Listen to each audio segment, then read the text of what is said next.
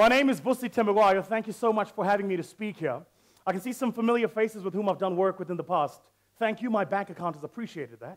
But for the overwhelming majority with whom I've yet to converse and do business, I would love to. I'm going to share with you my presentation, which I've had the privilege of delivering the world over, called The Black Sheep. I began having a number of conversations with these business leaders, and my question was a simple one. What is it that separates the best from the rest? What is the key DNA in any organization, no matter where you look in the organization? And I've been in business, I've been in corporate, I've sat at a number of boards. In fact, I serve on 2 boards today, one of them being a parastatal.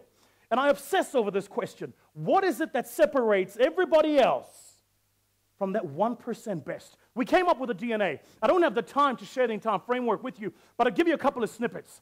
The very first one being that white sheep, as we call them, are product people. They genuinely believe it is the product you're marketing that matters. In the world you and I live in today, it's about the experiences we create. Our customers deal with us not on the base of the products we're marketing, but the experiences they derive from those products. We live in a world today that is called the edge of chaos. What is this edge of chaos? Without waxing lyrical, a good friend of mine, Dr. Walter Bites, who's currently the professor that runs the UCT Graduate School of Business, wrote a book called Rethinking Growth. And in this book, he hypothesized about this concept called the edge of chaos.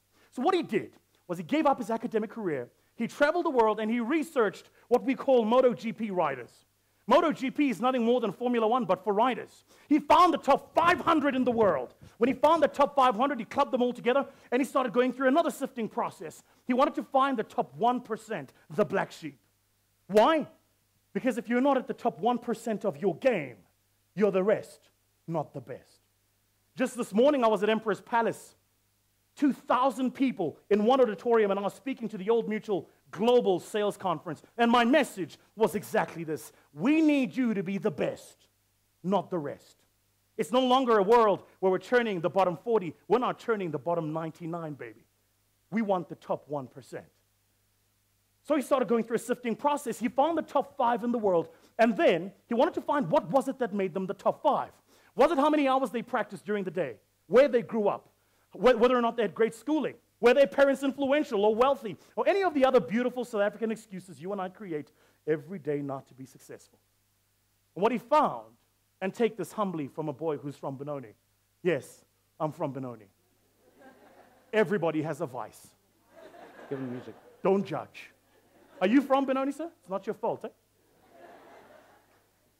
What he found was what made them the top 1%. The top 1% is, listen to this.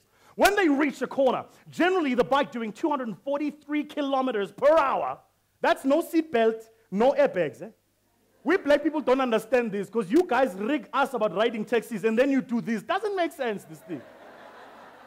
At least in a taxi, there's always a big mama sitting next to me who can cushion the blow. You see, you guys, you are just there. You're like, ride, just die, just die. We don't get it. So what was it made them the top 1%? They reach a corner doing 243 kilometers per hour. The other 495 slow down, because that's a natural human predisposition.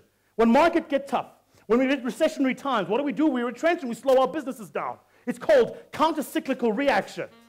And then we wait for the markets to tick up so we can ban, I got it, I'm almost off, I got it.